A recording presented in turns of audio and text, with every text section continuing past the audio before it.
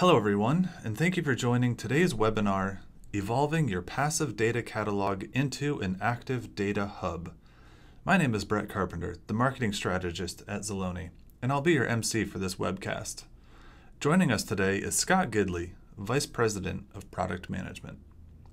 Now, going over our agenda, we'll be diving into the problem with today's data catalog, how an active data hub can help organizations achieve rapid business insights, where the Zaloni data platform comes into play, and some real-world use cases that showcase the power of an active data hub. Now let me turn it over to Scott to give a brief intro to Zaloni and discuss how companies are moving away from traditional data catalogs to embrace active data hubs. Scott? Hey Brett, thanks for the introduction, and I'm glad to be here today. And thank you to everyone for taking time out of your busy day to join our webinar. It's very much appreciated. Before we get started with today's content, I did want to take a moment to introduce Zaloni to everyone, and really to drive home why the concept of evolving from a passive data catalog to an active data hub is something we care so deeply about. So for those who don't know, Zaloni's core mission is to deliver a data management platform that enables enterprises to move fast and deliver high-value data to enable key business initiatives.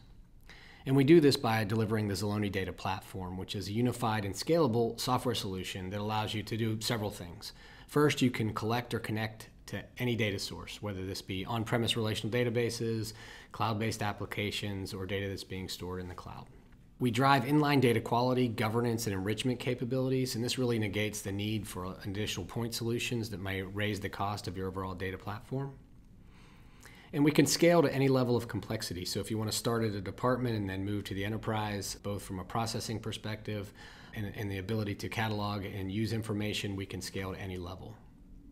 And then probably most importantly for today's session, we enable lines of business to enrich and take action on their data. So ultimately, we want business users to have self-service capabilities to further enrich and then use their data in a more meaningful way.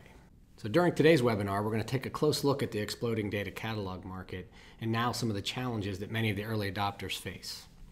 We'll also show how the evolution from a data catalog to an active data hub will allow organizations not only to source and understand their catalog data, but to use it to deliver immediate business value without having to sacrifice the trust and the security of the data. And with that, let's dig in.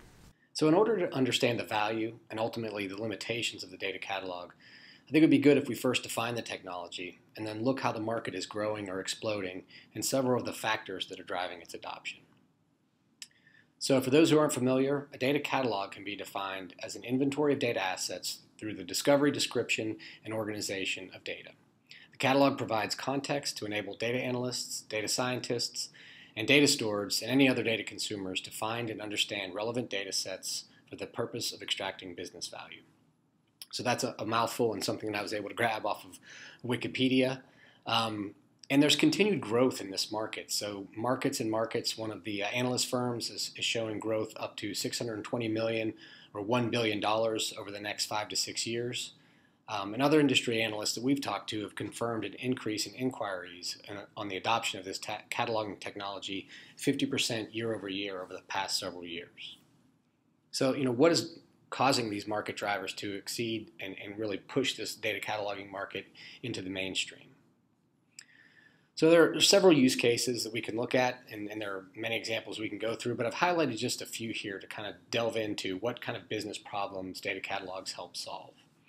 And first and foremost, I think any new data initiative or business initiative you're trying to drive through a data-driven company or culture is a good starting point for a catalog, right? According to Gartner, by 2020, organizations that provide access to a curated catalog of both internal and external data sets will derive twice as much business value from analytic investments than those that do not. And new business initiatives allow users to determine what data is available to them, if I can figure out where it was created, some level of context as to why it's useful to me. That really can jumpstart focusing in on the data assets that I need to do my job. And data catalogs provide this immediate value to them, right? If they can look across an organization, across a line of business, and help different types of users better understand the relevancy and usability of data, and sometimes the relationships of this data and how it relates to other information in the organization, that's extremely powerful. Regulatory compliance is another area where it's built on the foundation of being able to document, audit, and trace information assets and where that information is gone and how it's being used. And in the past, we've worked with several customers that this could be left up to spreadsheets, wikis, SharePoint sites. It could be a combination of metadata management and data governance tools. We worked with one customer that was tracking PII data that was being documented in spreadsheets. So every time they identified a new data set within a database that had some sort of personally identifiable information, they were putting it into a spreadsheet, and as that spreadsheet grew, they could go and say, hey, here's where all of our secure information is. Obviously, that's not good for a long-term approach. Catalogs can play a key role as the glue or the hub of this information. So as that more information is captured and gathered, people can log in, they can search, they can say, hey, where's all my PII data? And they get the information back, not only in a list, but they might also be able to see different relationships to other tables that might also contain this private or secure information. And then lastly, I think the primary use case to get things started is usually some sort of advanced analytics or analytic process. There's the running joke is that data scientists or data analysts say they spend a large portion, anywhere between 20% and 80% of their time trying to identify, collect, and prepare relevant data sets. And the joke is that they spend the rest of their time complaining about how long it took to identify, collect, and prepare these relevant data sets. So just like the new business initiatives or even the compliance initiatives, data catalogs can make these workers more efficient.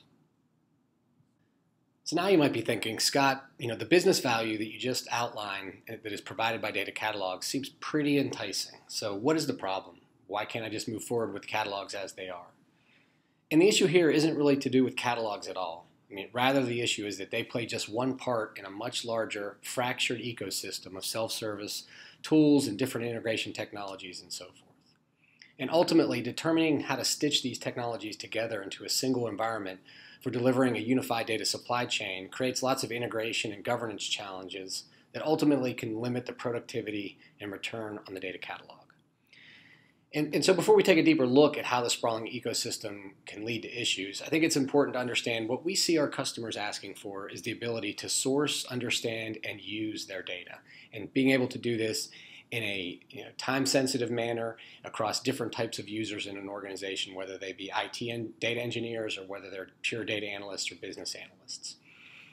So as we look at this ecosystem, you can see that there are distinct feature sets that overlap and exist across each of these capabilities. So let's just say that we think that data ingestion, data prep, analytics, data visualization, and data cataloging comprise this data supply chain ecosystem.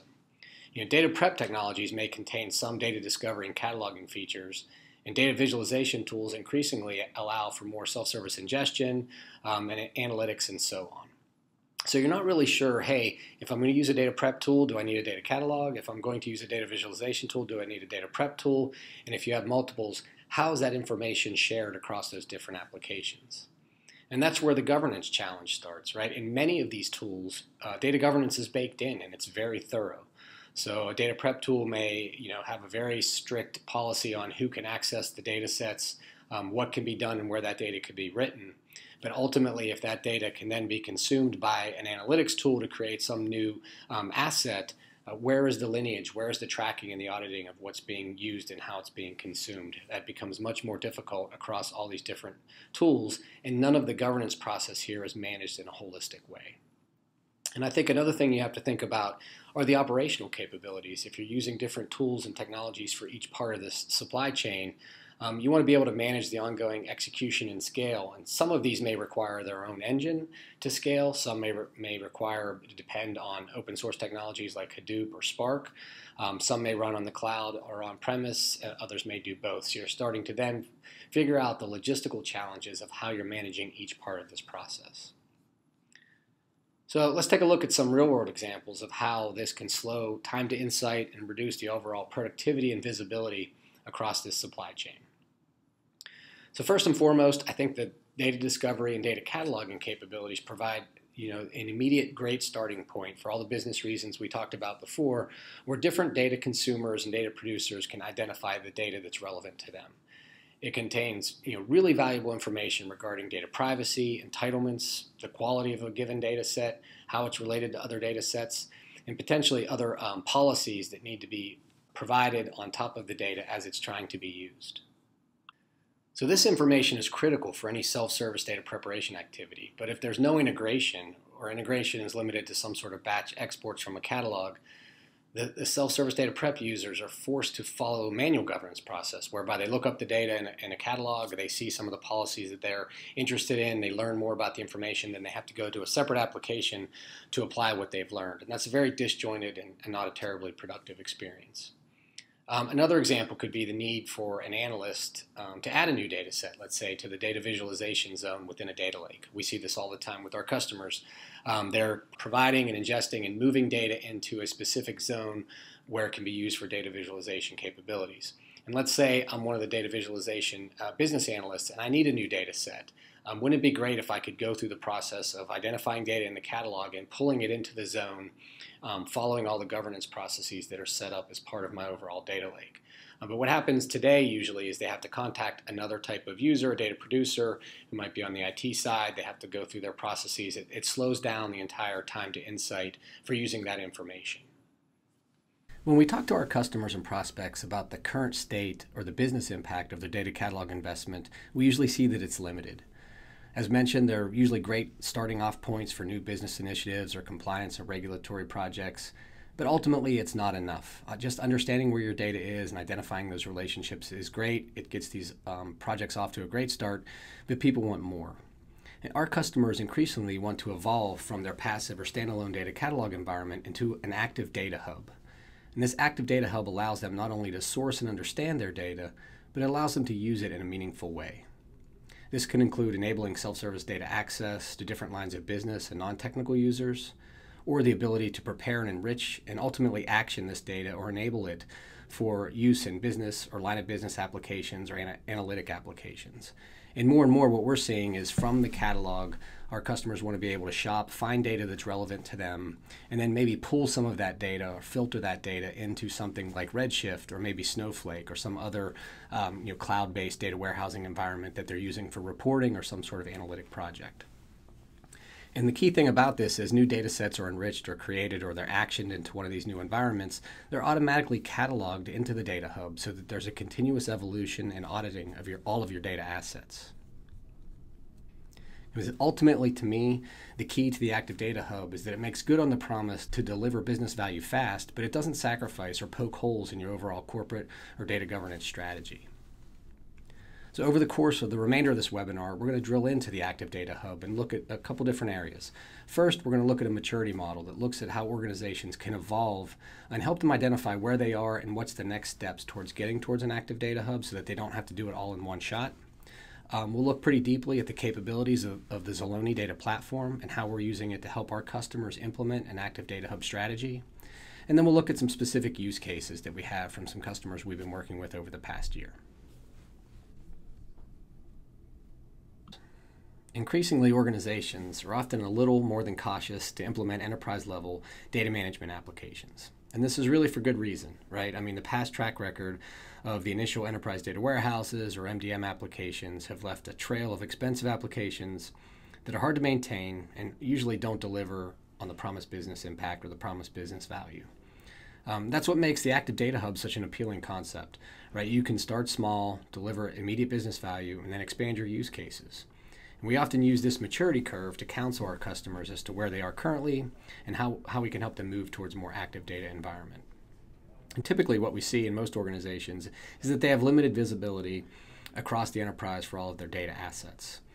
They might have good line of sight for a specific project or maybe detailed metadata at a technical level, but it often lacks a business context or an operational view of this data. So usually organizations start by sourcing and understanding their data, and this includes typically building an enterprise-level data catalog, but more frequently we're seeing our customers want to start at the department level or perhaps on a specific store of data, such as a data lake or a set of cloud-based applications. And this really allows these organizations to work on additional metadata in the catalog. Maybe they want to tag hierarchies or taxonomies that will help for search. And these things aren't always fleshed out, so if you can start small and start working on them there, that won't become such a burden if you start at the enterprise level.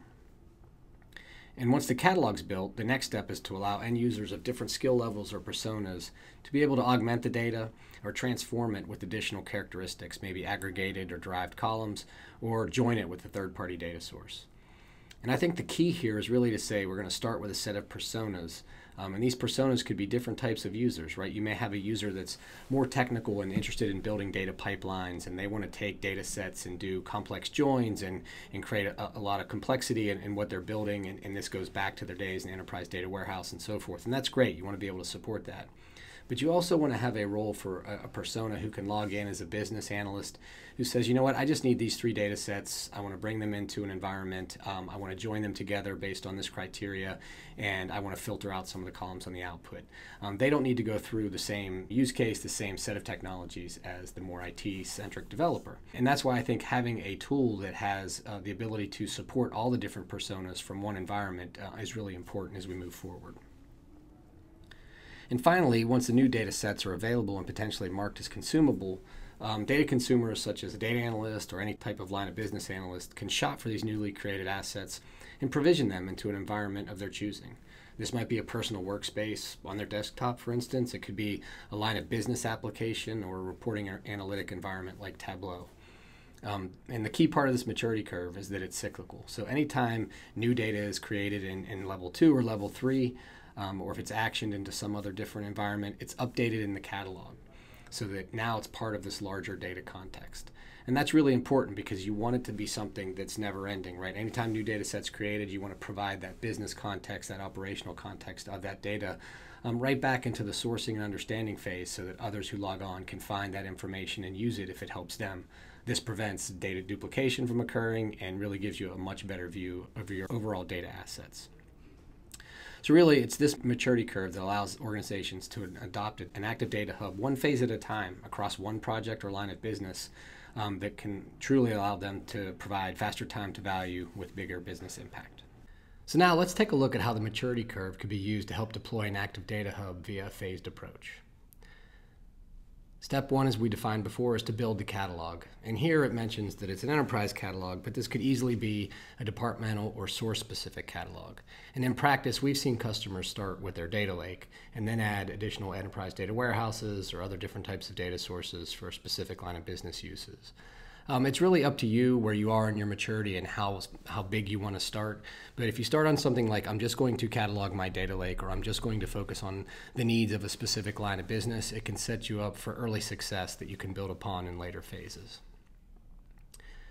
In step 2, what we're trying to accomplish here is that different lines of business may be provided access to the full catalog, or perhaps there are workspaces or projects created within the catalog so that users from a specific department or line of business can get access or focus only on the data sets that are important or relevant to them.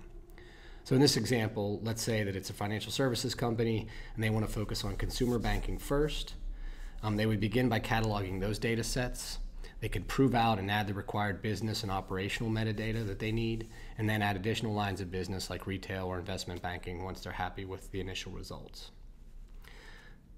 Step 3 is taking the final step where business analysts who are near and dear to that specific line of business want to find data in the catalog that is required for their job. For consumer banking, perhaps it's identifying data sets required for a new BI report. So once they find the data sets in the catalog and search and find this information, they can determine if it's fit for use.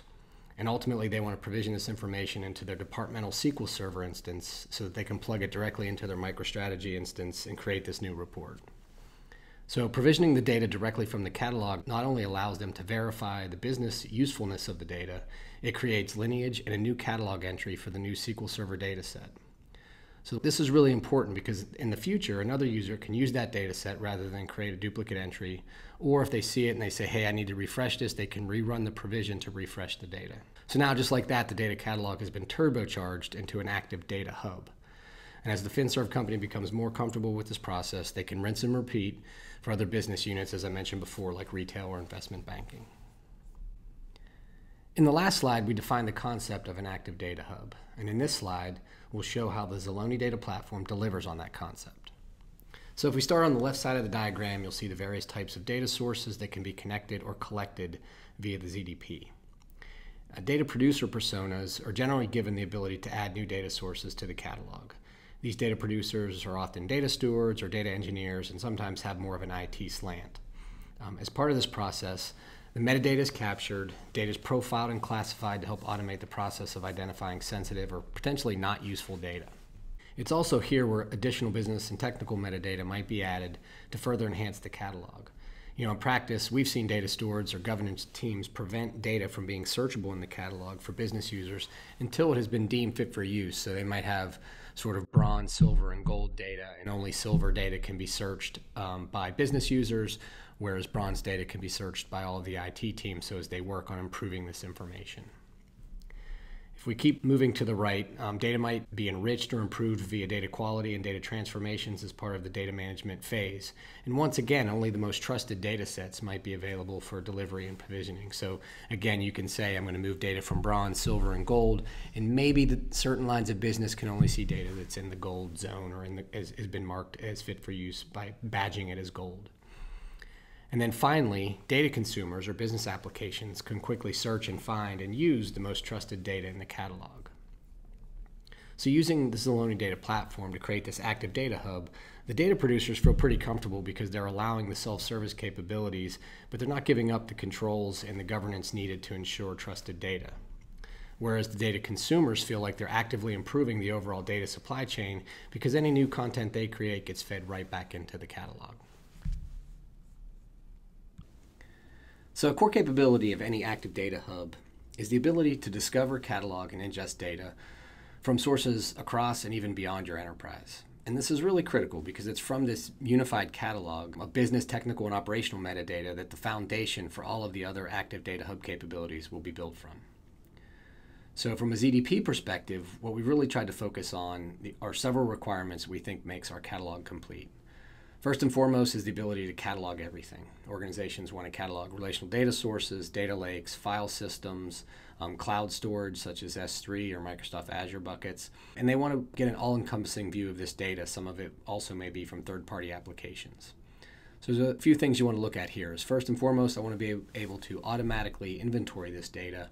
So if I can point to a Hive metastore, I can point to a relational database, or I can look at an S3 bucket, as changes are being made, I'm automatically consuming and updating the catalog with this information.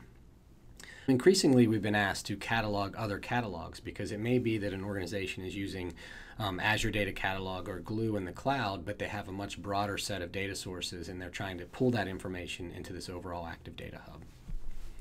Another feature that's really important is the ability to leverage your existing enterprise definitions and policies that might have been defined in a data governance or metadata tools. And this is important because first and foremost, you've spent a lot of money and time to build out definitions, business glossary terms, and models, and you want to be able to reference that from a single active data hub.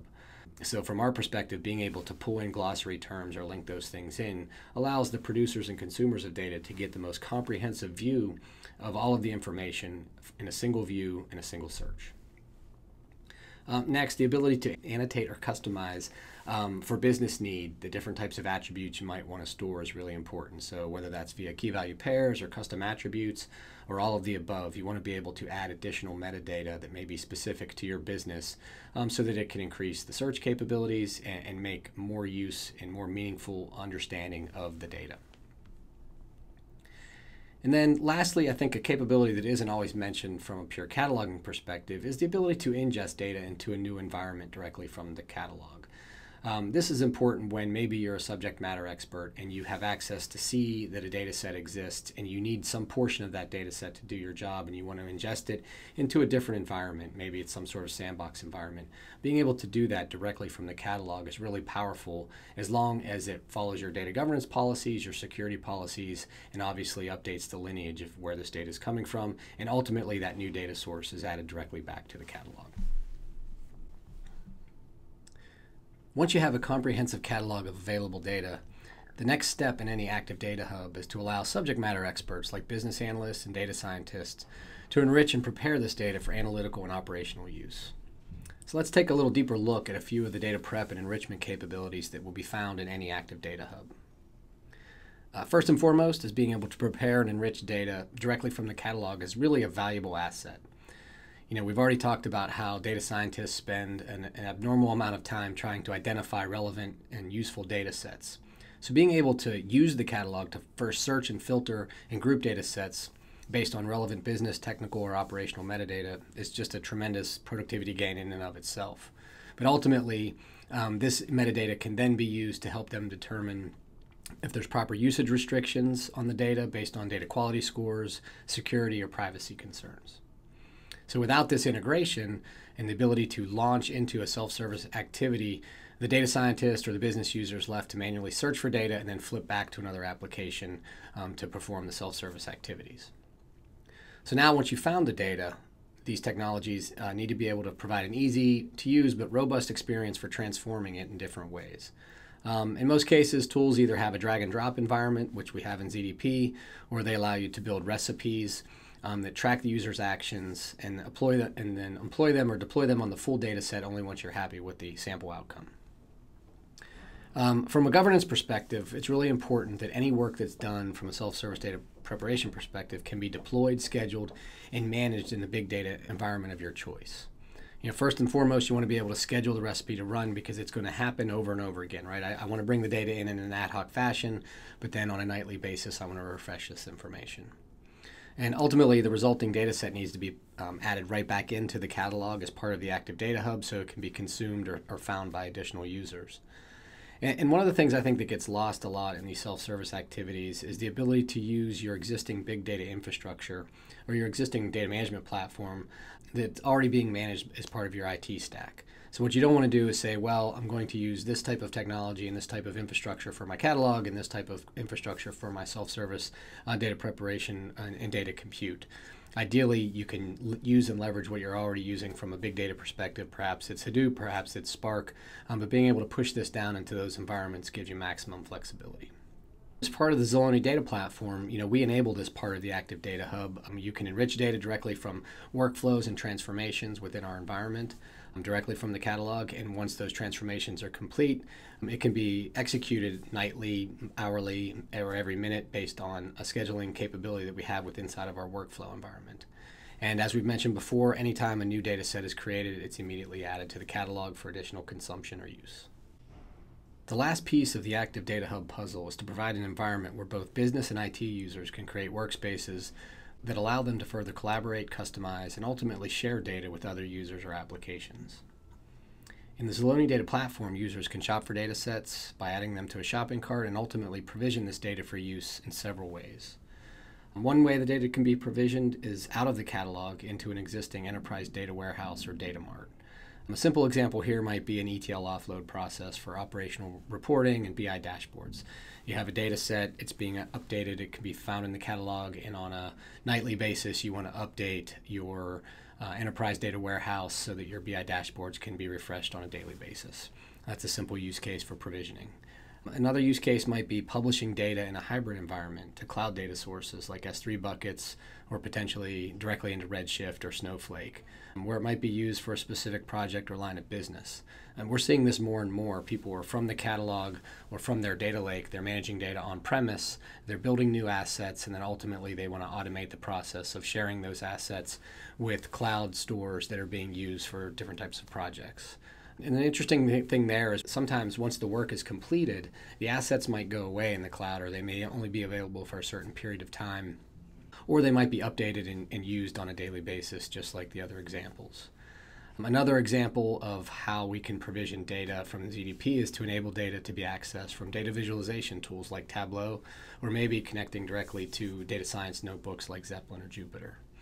In any event, whether you're sharing the data with another application or provisioning via our data marketplace and into an enterprise data warehouse, an Active Data Hub needs to provide governance processes so that you can ensure that lineage is captured from the movement of data, jobs are being deployed and managed and monitored and scheduled as needed, and ultimately notification is being sent to end users that, hey, once the data is available, you can consume it again directly from the catalog. So in the more siloed or fractured solutions that we talked about earlier, this can be difficult because there's lots of moving pieces and parts. But from the Active Data Hub provided by the Zaloni Data Platform, it's a much more holistic approach. So before I turn things back over to Brett, I want to quickly review some of the key takeaways from today's webinar. First, as the data catalog market continues to grow and expand, we are starting to see our customers want more capabilities. They want to evolve from the standalone or passive catalog environment into an active data hub that allows all types of users to not only source and understand their data, but to use it in a more meaningful way to provide more immediate business value.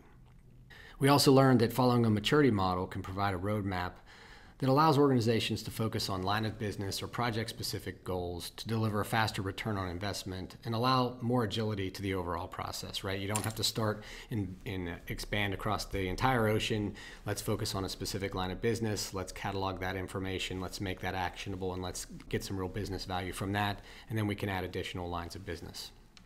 And then lastly, leveraging a unified solution like our Zaloni data platform really allows organizations to achieve your goals in a more holistic way. So you can deliver not only business value in days and weeks, but you don't have to sacrifice your overall governance and security requirements. So as you think about modernizing your data platform or your data catalogs, please contact us and let us know how we can help you along the Active Data Hub maturity curve. Thank you so much for your time. I really appreciate it. And back to you, Brett. Unfortunately, we won't have any time for questions today, but feel free to submit any that might have come up during the presentation through our webpage at zaloni.com/contact. And we'll be sure to get them answered. I want to thank all of you for watching this presentation and to Scott for taking time to speak with us about how organizations can action relevant, quality data into their applications for immediate value. This presentation will be available on demand on Zaloni's Resources Hub and BrightTalk for future viewing. Thanks again, and we'll see you next time.